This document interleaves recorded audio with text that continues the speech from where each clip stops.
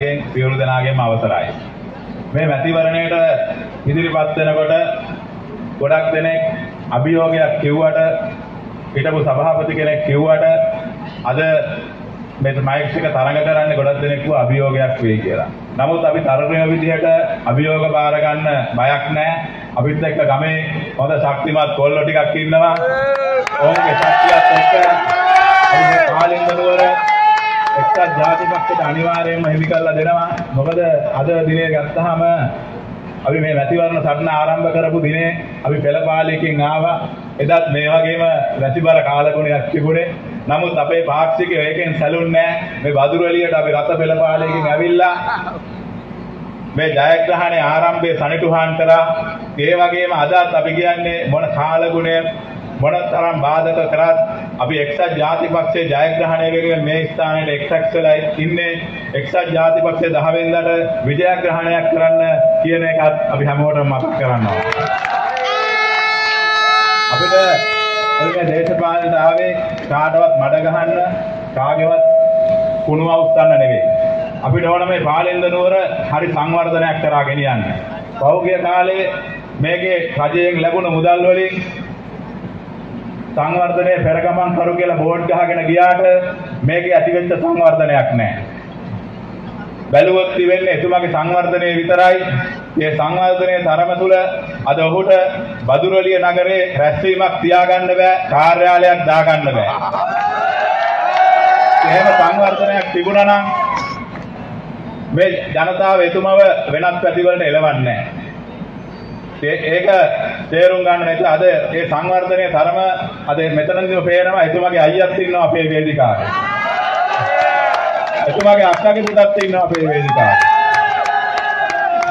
ඒ වගේම කියන්න ඕන එතුමා කරපු ජරා වැඩ දැකලා එතුමාගේ බිරිඳ පහුගිය දවස්වල කිව්වා මට ඔය සභාපති ධම්මිට වැඩිය කලින් හිටපු ගුරු ධම්මි හොඳයි කියලා. එහෙම කියපු බිරිඳක් 10 වෙනිදා උදේම ගිහිල්ලා ඡන්දේ දාන්න එක්සත් ජාතික පක්ෂයට කියන එක මම වගකීමෙන් කියනවා. අපි මෙතනට ආවේ එක්සත් ජාතික පක්ෂයේ ආසන සංවිධායකතුමා නිකන් කෙනෙක් නෙවෙයි. අවුරුදු 35ක් දේශපාලනය කළා. පාර්ලිමේන්තුවේ 4 පාරක් ඉඳලා එතුමා අපි මේ දේශපාලන ගෙනාවේ දැක්මක් ඇතුව අපිට වැඩක් කරන්න පුළුවන් කියලා එතුමාට හිතෙන්නේ නැති ඒ විශ්වාසය තුල අපි මෙතනට ගෙනාවා. ඉතින් අපි මේ විශ්වාසය අනිවාර්යයෙන්ම රකින්න අපි වැඩ කරනවා. ඉතින් එතුමත් එක්ක අපිට එකතු වෙලා ලොකු ගමනක් යන්න පුළුවන්. එතුමා අපිට හොඳ කණ්ඩායමක් දීලා තියෙනවා. ඉතින් ඒ කණ්ඩායමත් එක්ක අපිට විශාල ගමනක් යන්න පුළුවන්. හොඳ එඩිතර තරුණයෝ, ඒ වගේම පළපුරුදු දේශපාලඥයෝ, ඒ සියලු දෙනාම එකතු කරලා අපිට මේ පාලේන්දරවල සංවර්ධනය කරන්නයි ඕන. ඔය හිටපු සභාපතිතුමා වගේ අපිට මේකේ දිගටම වැඩ වෙන්න ඕනේ නැහැ. අපිට ඒක අවුරුදු 5ක් දෙන්න අපි මේක අනිවාර්යයෙන්ම සංවර්ධනය කරලා පෙන්නනවා කියන එක මතක් කරනවා. අපිට මේ කාගේවත් ජනතා මුදල් වලින් හොරා ගන්න අවශ්‍ය නැහැ. දැන් පහුගිය දවස්වල මේ ත්‍රිවිල් පාක්ෂිකේ ප්‍රශ්නයක් ආවා. එතුමාගේ බෝට්ටුවේ ස්ටිකර් එක ගහන්න නැහැ කිව්වහම ත්‍රිවිල් පාක්ෂික අයින් කරනවා කියනවා. කඩේ ඉන්න සීතලන්දල අපිත් එක්ක වැඩ කරන්නාම කඩේ අයින් කරනවා කියනවා. නමුත් අපි කියනවා එතුමාට කඩේ යන ඔය පාරිශ සභාවේ සේවකයින්ට අපි ඕගොල්ලන්ගේ රස්සාව නැති කරන්නේ නැහැ. උඹලා පඩි ගන්නේ මේ ජනතාවගේ සල්ලි වලින්. බලන්න ජනතාවට වැඩ කරන්න උගන්වනවා 11 වෙනිකට. අන්න ඒක මතක තියාගන්න. ඒ වගේම උඹලා ওই වීරයෙක් කියලා ඉන්න හිතාගෙන ඉන්න සභාපතිට අඩුතරමේ මම දන්නවා නමවත් ලියන්න බෑ. ඒකින්ද මම කියනවා එතුමාට අපේ වෛරී දේශපාලනයක් නැහැ. එන්න 11 වෙනිදා උදේට එන්න පාරිශ සභාවේ මොන්ටසෝරියට බම්මේක නෙවෙයි ධම්මේකලිය කියලා ලියන්න පුරුදු කරලා ඕකේ කරන්න කියලා. ඒකත් මතක් කරගන්න.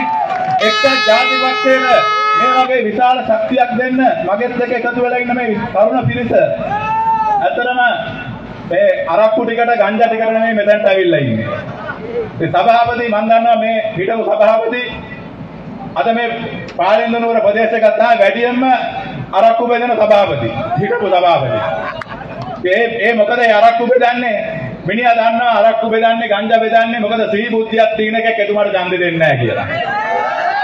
ඒක නිසාම අද පරාජය බාර අරගෙන අද රැස්වීමක කතා කරොත් පක්ෂේ ලකුණක් අමතක වෙලා.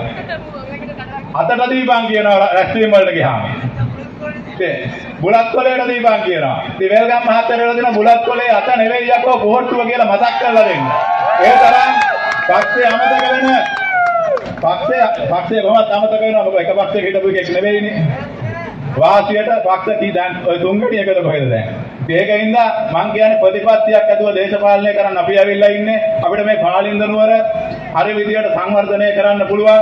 ඒ වගේම එතුමාගේ තියෙන එතුමාත් එක්ක අතර මේ පාලින්ද නුවර හිටිය හොඳ ශ්‍රී ලංකා නිදහස් පාක්ෂිකේ ඒ හෙන්රි බලවත් එතුමා අතර මට කිව්ව දෙයක් තමයි මම ඔය හොරා ඉන්න ලයිස්තුවක නෙමෙයි ඔය පක්ෂෙන්වත් ඡන්දෙ ඉල්ලන්නේ නැහැ කිව්වා. එතුමාත් මේ ස්ථානයේ ඉන්න ඇති මම හිතන විදිහට ඒ වගේ ප්‍රතිපත්තියක් තියෙන මිනිස්සු උනත් අද පක්ෂේ අමතක කරලා ගෙදරට වෙලා ඉන්නේ මේ වගේ හොරුත් එක්ක තරම් කරන්න බැරි නිසා. අපි කියනවා අපේ කණ්ඩායමේ කිසිම හොරකමක් කරන්න, දූෂණයක් කරන්න, මරකමක් කරන්න කිසිම කෙනෙකුට ඉඩක් ලැබෙන්නේ නැහැ. අපේ ආසන සංවිධායකතුමා පොරොන්දුවක් දීලා තියෙනවා. අපේ කෙනෙක් හොරකමක්, වංචාවක්, දූෂණයක් කළා එකපාරක් අහු වුණොත් ආයි පායිස්ත භාවේ තියන්නේ කණෙන් අල්ලලා දොට්ට දානවා කියන පොරොන්දුව ජනතාවට දීලා තියෙනවා. ඒකෙන්ද අපි වගකීමක් ඇතුව කියන්නේ අපි කණ්ඩායමක් විදිහට මේ පාලින්ද නුවර සංවර්ධනය කරන්න අපි ඇවිල්ලා ඉන්නේ. අපිට එක අවස්ථාවක් දෙන්න අපි මේකේ බදාගෙන කන්න එන්නේ නැහැ. අපිට එක අවස්ථාවක් දෙන්න අපි හරි විදිහට හොඳ වැඩ ටිකක් කළා අපි ගෙදර යනවා. මේකේ දිගින් දිගටම අපි ඉල්ලලා ඉන්නේ නැහැ. ඒකින්ද අපි අපේ සහෝදර අම්මලා තාත්තලා අපේ ගමේ හිතවතුන්ට අපි කියන්නේ අපිත් එක්ක එකතු වෙන්න මේ පාලින්ද නුවර හරි විදියට සංවර්ධනය කරන්න අනාගත පරපුරට හොඳ පාලින්ද නුවරක් බිහි කරන්න අපිත් එක්ක එකතු වෙන්න කියමින් එක්සත් ජාතික පක්ෂයට ජය වේවා. මේ ස්ථානයේ මෙතෙක් වෙලා මගේ ජයග්‍රහණය වෙනුවෙන් එක්සත් ජාතික පක්ෂයේ ජයග්‍රහණය වෙනුවෙන් මේ කාලගුණ තත්ත්වයන් නොදකා මේ ස්ථානයේ රැඳී සිටපු ඔබ සමුන්නාන්සලා සියලු දෙනාටත් ඒ වගේම මට එක්සත් ජාතික පක්ෂයේ කාර්යාලය දාගන්න මට අවස්ථාව දුන්න බදුරඩි නගරේ අපේ රෝහණ අයියටත් ඒ වගේම මේ රැස්වීම සංවිධානය කරන්න මගෙත් එක්ක දිවාරය නොබලා කටයුතු කරපු අපේ තරුණ පිරිසට ඒ වගේ වැඩිහිටි පිරිසට මගේ ජයග්‍රහණය වෙනුවෙන් ගමින් ගමට ගිහිල්ලා මගෙත් එක්ක කතා කරපු මේ සීතල නැන්දගේ දුව ඉන්නවා. ඉතින් එතුමියටත් ඇත්තටම ස්තුතිවන්ත වෙන්න ඕන. තරුණ කාන්තාවක් විදියට අපිත් එක්ක එකතු වෙලා අභියෝග මැද්දේ අපිව ජයග්‍රහණය කරන්න කැපවෙච්ච එක ගැන ඒ වගේම මොන අභියෝගද වුණත් මාව ගෙයින්කට ගෙනහිල්ලා අපේ මැතිවරණ සටන ශක්තිමත් කරන්න රැස්වීම පවත්වපු ඒ සියලු දෙනාටත් ස්තුතිවන්ත වෙමින් එක්සත් ජාතික පක්ෂයට ජය වේවා. ඔබ සමුන්නාන්සලාට ජය වේවා කියන මවණේ යනවා.